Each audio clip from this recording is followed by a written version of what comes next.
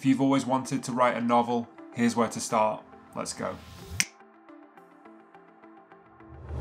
The first step to writing your novel is to isolate your idea. Take that initial spark and think bigger. Focus on how that story is going to connect with people.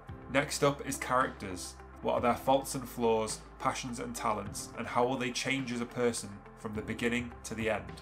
Then write down the parts of the book that you already know. Put them in order, fill in all the blanks you can to give yourself an idea of the plot. Then the writing begins. Start with a sample chapter, whatever part of the story grabs you the most. You don't have to start in the beginning. Then keep going, keep writing, making sure at all times to hold on to that initial idea and not to forget about how it will connect with people. Trust yourself, and in a little while you'll have a finished novel. The best time to start a novel is a year ago. The second best time is today.